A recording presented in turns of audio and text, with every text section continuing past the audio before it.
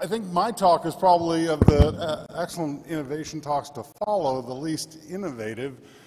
And I saw there was an excellent session on intraoperative monitoring as a pre-meeting. And looking at the cases that have been presented, you know, I know there's quite a lot of use of intraoperative neuromonitoring here, and I suspect, like in the States, there's a wide variation in terms of who uses how much and when. And so rather than give kind of an overview talk for this, I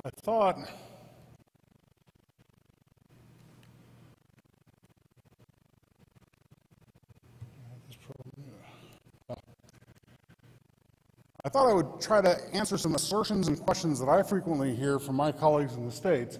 One is, this doesn't add value for the kinds of surgery I do. Even if there's an alert, that's just a way to give me a quick bout of angina. There's nothing you can do about it anyway. There's too many false positives. And really, more important issues, what do I need to know and how can I optimize this to best effect? So, you know, the fact is that simple laminectomies and discectomies may not be the most appropriate for intraoperative neuromonitoring, but pretty much any other case is a relatively good value proposition. When there is an alert, knowing how to interpret a real from a false alert and knowing how to respond is a critically important thing. And ultimately, no test is perfect, but the use of intraoperative monitoring can be improved if you work together with the neuromonitoring team. And I think in the States we have people that are very expert in the underlying physiology behind intraoperative neurological monitoring, but there are other spine surgeons who think of it kind of as a black box where they ask for neurologic monitoring and they expect an answer, but they really haven't engaged in the process or how the monitoring is achieved. And you really can't think of it that way.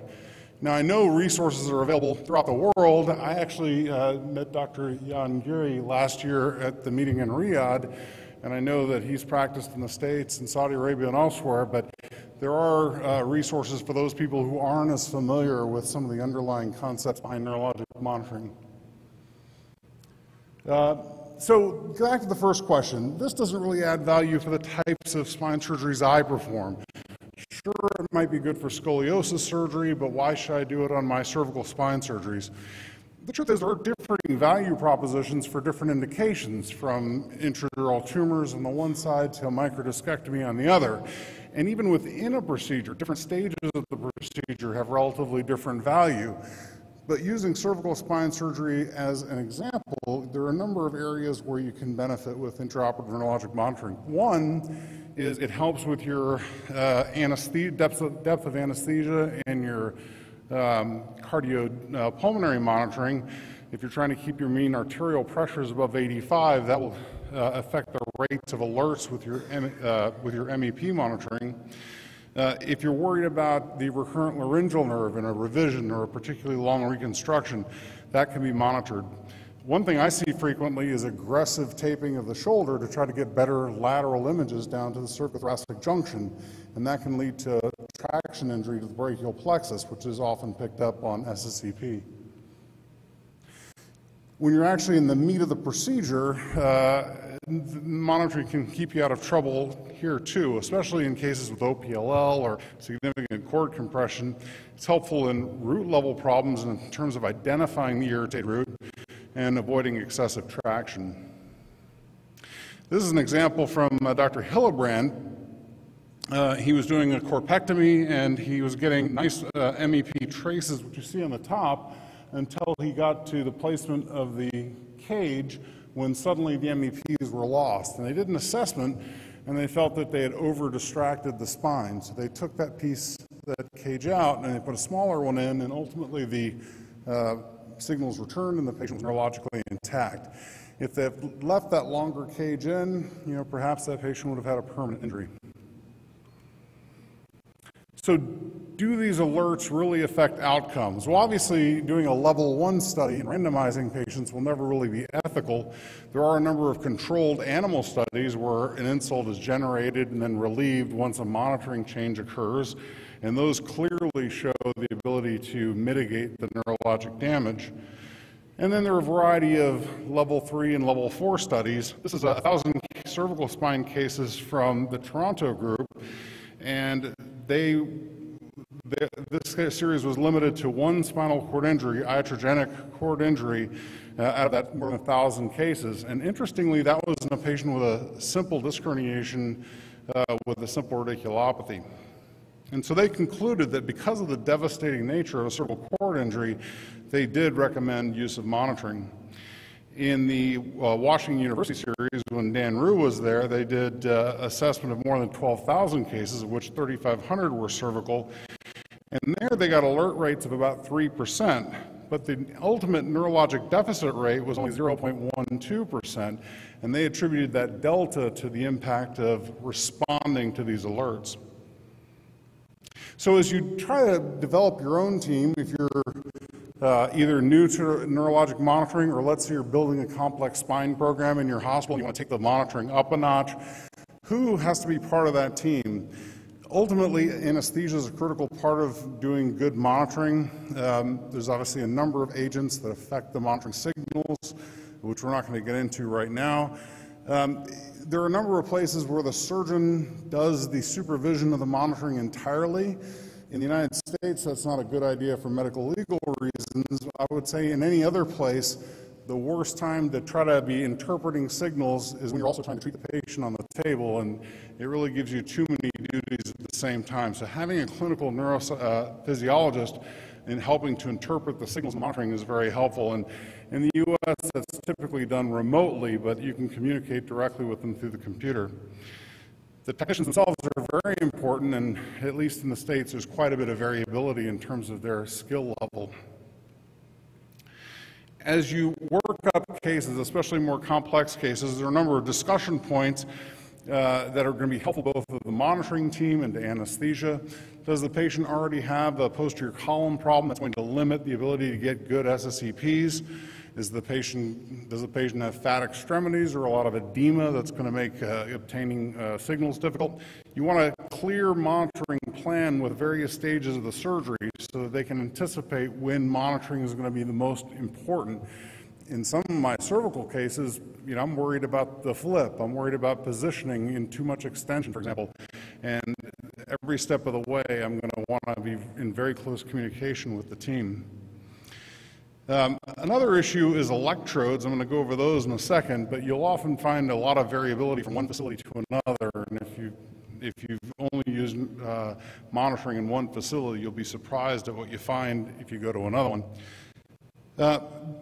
Ultimately, what this discussion does is with routine use of monitoring, so not necessarily every case, but most of your medium and larger cases, is it develops an efficiency within that team that allows it to be not only a faster process, but also a much better process.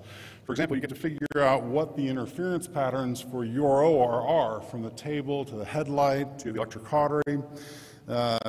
The anesthesia team, if they're not particularly familiar with TIVA or the impact of different agents, everyone will very quickly start to develop a pattern that works with the monitoring. I think ultimately a lot of that has to do with clear communication. You know exactly what they're trying to tell you. In the States, there are people from all over, obviously, and so communicating clearly can be an issue sometimes. Here are just some of the electrodes I thought I would show. One of the hospitals I went to, the monitoring personnel love these sticky surface electrodes, which are great because they're no stick and there's no sharps. The problem is they create quite a lot of stimulation artifact, and so if you really want to get better signals, I would recommend against them. Subdermal needles are very frequently used and are probably the workhorse in my institution. I think there is a sharps risk here. They pull out frequently. Covering with tegaderm can be very helpful to lower that risk, but in Texas, the size of the patient's another big issue, and so if they're coming in with a 15-millimeter needle and you know the muscle's at least 2 centimeters deep, you want to make sure that you're going to be able to hit the target with the needle. In terms of the scalp side, you can use the needle electrodes. These gold cups were used in the Cleveland Clinic where I did my residency. Patients complained bitterly about the collodion and the acetone in their hair, but they certainly tend to stick once they're in place. In certain cases where placement is critical and security of the lead is critical, these corkscrew electrodes are great. There's increased surface area, which decreases impedance, but they are more expensive, and most critically, they bleed a lot when you take them out. Epidural electrodes and probes, these are all things that should be planned out ahead of time. You need to make sure that the right equipment's available. So just to go quickly through some of the alarm criteria, so with SSCPs, you're taking afferents typically from the median and tibial nerves through the dorsal columns and lateral sensory tracts. And an alert would be a drop of 50% in amplitude or an increase of 10% in latency. MEPs are monitoring the corticospinal tract, and it's critical to know about the contraindications here as we get more and more patients with deep brain stimulators, cochlear implants, and so on. Another big issue can be the bite block because of the stimulation, and prone patients in particular, you don't want them to bite their tongue. The problem with MEPs, as great as they are as a sensitive test for cord problems, the alarm criteria are evolving, and there's several listed here. Typically, the all or none reporting is what I still see most frequently.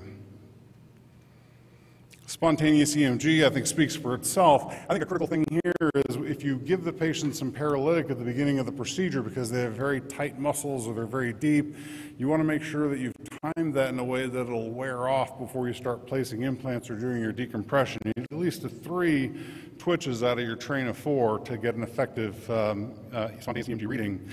Another issue is selecting which muscles to record. If you're particularly worried about, let's say, C5, you want to monitor at least 2 C5 muscles, so the deltoid and the biceps. Here are the typical abnormal EMG findings, which I also speak for themselves and are fairly self-explanatory. It goes from quiet to a burst, for example. When you do a triggered EMG, you're counting on the screw being placed in bone, which insulates it from the nerve. The thinner that bone is, and especially if there's a breach, the stimulation threshold required to pass signal through to that nerve goes way down. Here, too, alarm thresholds in the literature have varied over time, and they also vary by where you are craniocaudally in the spine. But I would say that if you can hit 15 milliamps, you can be fairly confident that your screw has not breached to a nerve root at least. Important things to know about triggered EMG are that pre-existing root injury can affect the read, and typically you have a higher triggering threshold. Patients that are deeper, bloody, have tissue around the screw head will give you an improper read. You want to place the probe tip directly on the screw and not on the top of the polyaxial head. Ultimately, when you think about what you're doing in your coming surgery, you're worried about cord or you're worried about nerve. The reality is for most cord level cases, SSCP and MEP are complementary, and so I would use both when I can. In most cervical cases, you'll also do at least some EMG monitoring. For most caudal level cases, SSCP and EMG are useful by themselves. Why that's important is, depending on the size of the case and the number of levels you're treating, most of even the new good monitoring machines have either 16 or 32 channels, so you don't have an infinite number of things you can monitor. How do you respond to these changes? There should be a detailed plan. First, if you've just placed a screw or a cage rod, remove that. Check vascularity, the blood pressure, check patient temperature, limb position, anesthesia status. Especially if there have been alerts both in 2 modalities, but SSEP and MEP together, you want to minimize the remaining surgery and do a wake-up test. So in conclusion, intraoperative monitoring is not a black box request. This will work for you better if you get involved in the process and if there's clear communication in the operating room about what your intentions are and what you want from the monitoring. I think that changes to the anesthesia plan are often necessary for best monitoring, and in this setting, false negative monitoring has occurred, but it is pretty rare. Thank you.